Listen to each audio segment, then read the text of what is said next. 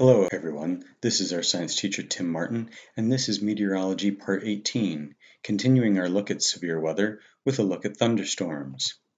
Thunderstorms are dramatic, strong storms with lightning, thunder, and very strong winds. Lightning can be beautiful at times.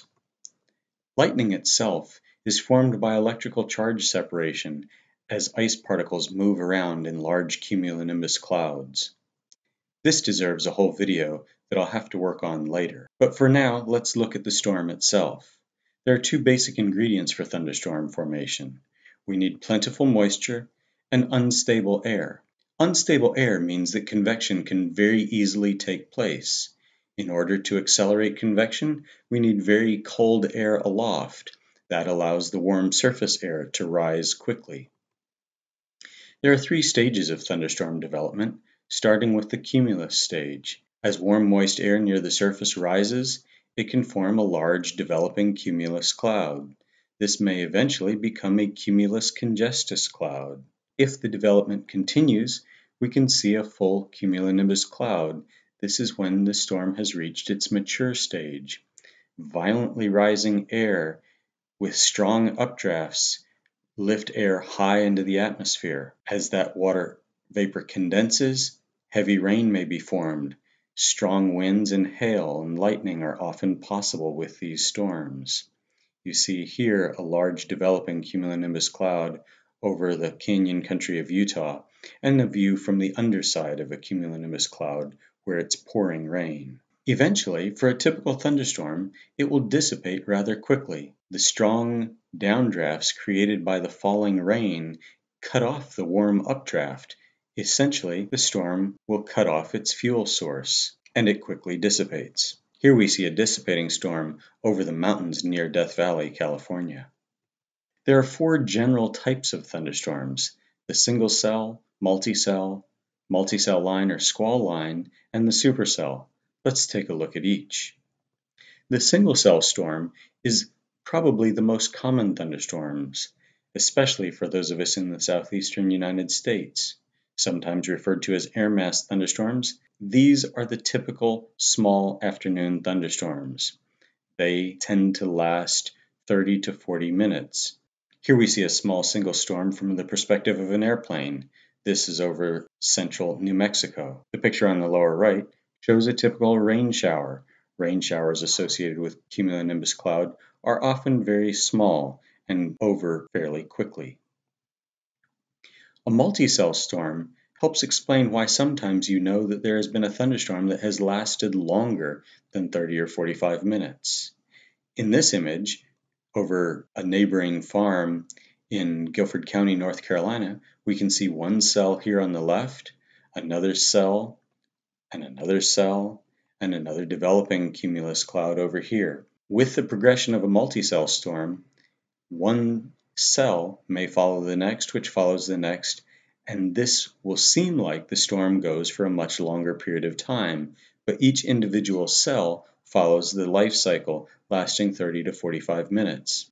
Here we see a multicell cluster over the North Carolina-Virginia border, and you can see in the radar image there are several areas varying intensity of precipitation. The squall line we have discussed earlier. This happens when a line of storms precedes a fast-moving cold front. Here we see an incredibly long squall line stretching from the United States-Canadian border all the way down to the southern tip of Texas. Frequently, squall lines are much smaller. Here's a shorter one that extends across Virginia and North Carolina, with a little bit reaching out into Tennessee. From the satellite perspective and from the radar perspective, we can see a line of very intense, strong storms. If you're on the ground when a squall line comes, a lot of times it may be preceded by a shelf cloud. The shelf cloud is condensation that happens right on the cold front boundary. On the ground, you'll experience strong straight line winds.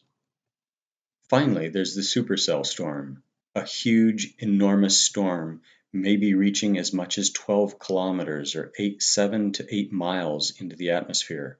This particular supercell storm over central North Carolina extended from very close to the Earth's surface up to the edge of the troposphere. We often refer to this as an anvil-shaped storm, similar to a blacksmith's anvil. High-altitude winds elongate the top of the storm, in this case stretching it out to the right. Supercell storms often include violent and severe weather. This particular supercell storm did produce tornadoes that caused several fatalities. Here we see another supercell storm over north-central Indiana. Finally, I've mentioned severe storms several times. What makes a storm severe? Any thunderstorm can be called severe if it meets one of the following three criteria. If it has winds that exceed 50 knots, that's approximately 58 miles an hour. You can identify these strong winds as this is the kind of wind that will cause large branches to break. You can see this limb is about 8 inches in diameter.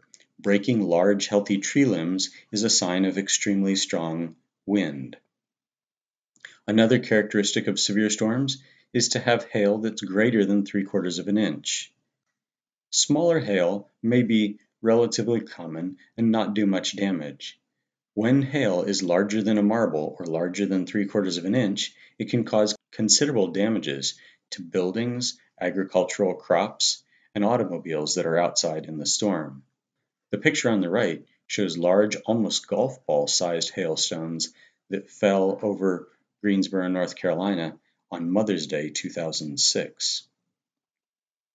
Finally, the third characteristic of a severe thunderstorm happens if it produces a tornado. Here we see a wall cloud below the condensation level and a condensation funnel below that. Technically, this was not a tornado because it did not come in contact with the earth.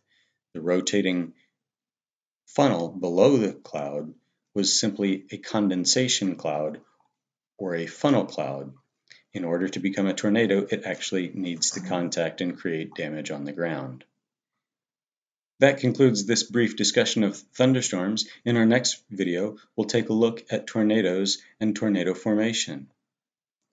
Thanks for watching, and have a great day.